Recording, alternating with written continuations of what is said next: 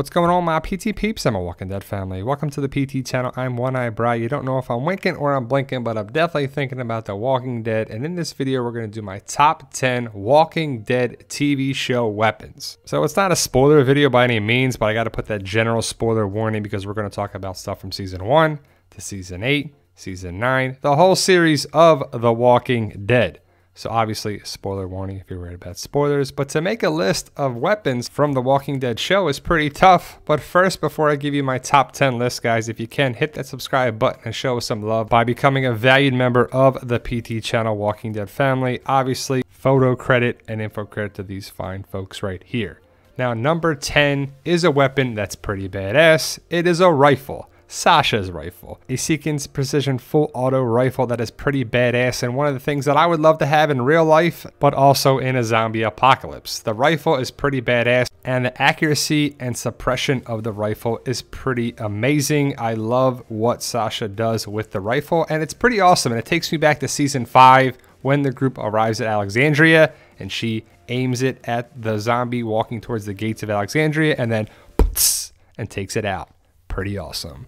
Number 9 is another gun, and I gotta put a disclaimer. It says Glenn's shotgun on the story sync, but to me, it's Shane's shotgun. When I think of Glenn, I think of him having this weapon right here, also a machete or a knife, not a shotgun. But I believe he has an AR or an assault rifle right there. If you know what that gun is, please let me know. Post your comments below. And when I see Glenn, I think of him at the prison or early on, or especially this look right here. He doesn't have a shotgun, so I don't know where Glenn's shotgun came from. I think of Shane's shotgun, especially early in season 1 and season 2. That could be Glenn's shotgun right there. It could be the same gun. He might have inherited it, but Shane's shotgun is pretty iconic to me. And when you think of weapons of a zombie apocalypse and really on The Walking Dead, what makes your top 10 list? Number 8 is Rick's hatchet, or Rick's axe, whatever you want to call it. To me, there were some huge scenes and moments that were connected with Rick's hatchet, and that's why it's on my list. It's not the biggest, baddest weapon, but so many things happen with it. The whole thing with Negan's introduction. You see it right there in season 9.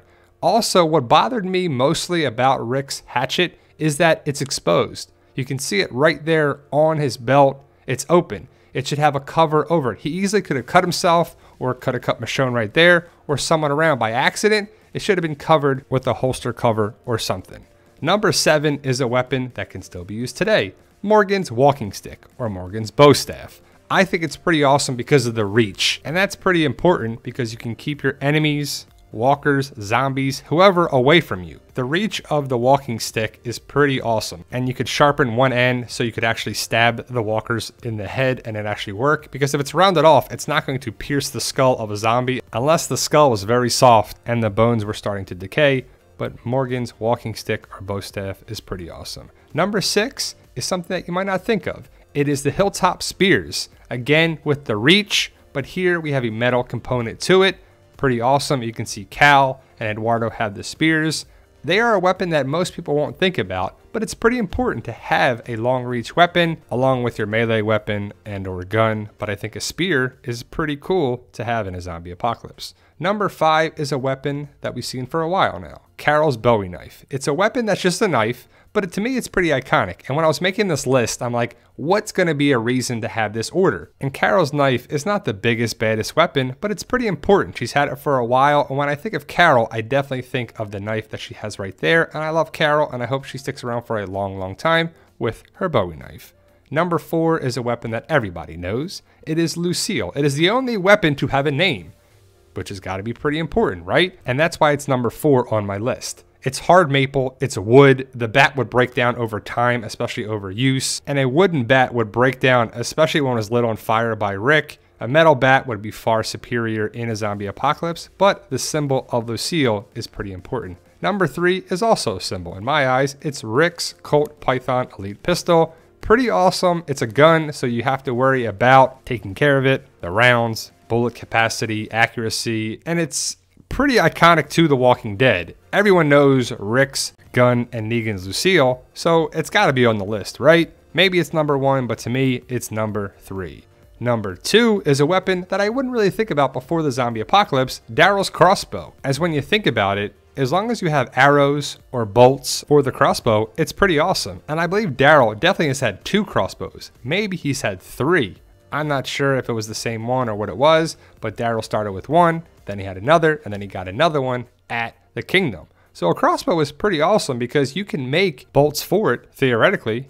It's pretty hard to make bullets or rounds for a gun, but you could definitely make bolts for a crossbow. Pretty awesome. I got some honorable mentions because there's been so many weapons. The Governor's tank has to be on there because when you think of season 4, you got to think of the tank, but also season 1. Carol's gun right here is pretty awesome. I believe that's the gun that she shot the propane tank at Terminus, but I could be wrong. Beth's hunting knife, pretty cool. I mean, I would think we would all have a hunting knife if we were in a zombie apocalypse for sure. Also, Abraham's knife, hunting knife, hog hunter knife. The Browning knives look pretty cool. Tyrese's hammer is pretty useless when you think about it, but it is pretty iconic to Tyrese. Merle's bayonet prosthetic hand is the epitome of making lemonade out of lemons. Pretty awesome. Rick's sniper rifle, I believe that's the same rifle that Andrea shot Daryl with or grazed Daryl with. The bag of weapons that Rick put outside of Terminus, it's got to be on the list for sure. Also, Rick's red-handled machete, pretty iconic when you think of the Terminus storyline. And Gareth, the Savior's gun that Carl had, and really the Lucille marking on the custom walnut grip for sure. Morgan's arsenal was pretty awesome. That was a big part of season 3, especially when they went back to the little town and we saw Morgan. And I know a lot of people love the Governor's gun from season 3. It is pretty badass. Also, a lot of people love the rocket launcher, but it's a very limited use. There's only so many rockets, but it does major damage. Number 1 is the one, the only Michonne's katana, because I love Michonne, I love the katana, I love the sword, and you think about it, a sword is pretty badass, whether it's a broadsword or a katana or whatever kind of sword. It's pretty important that you would have a sword, a knife, a machete, or something long range to keep zombies and people away. You don't have to reload a katana, you have to upkeep it, you got to sharpen it, and you definitely have to maintain it, but you don't have to worry about reloading a katana or a sword. So it's pretty important. Michonne's katana, I wish the katana had a name, because then it would rival Lucille. But the katana is pretty iconic. I love Michonne, I love katanas, and I love the katana so much that the main character of my zombie apocalypse has a katana because it's pretty much the ultimate zombie killing weapon. And I just love it. When I think of the zombie apocalypse, and really The Walking Dead, I think of Michonne's katana, Lucille, Rick's Colt Python pistol, Shane's shotgun, Merle's bayonet prosthetic hand, Sasha's rifle, Morgan's walking stick or bow staff. How about you? What's your top 10 list? Let me know your thoughts, post your comments below, and if you think about it, there's been a lot of different weapons on The Walking Dead, which makes it pretty cool, mixes things up, but it's kind of tough to make a big top 10 list. And what's the criteria for your top 10 list? Use, functionality, symbolism, being iconic? Let me know your thoughts, post your comments below, like, share, subscribe if you haven't already. Please show us some love by hitting that subscribe button and become a valued member of the PT channel and our Walking Dead family. And remember guys, with hard work, dedication, belief, and sacrifice, you can truly achieve your goals. Believe in yourself. You can do it. It's about love, support, being true to yourself, and tell them, Daryl. Yo, we love you guys. Honestly, thank you.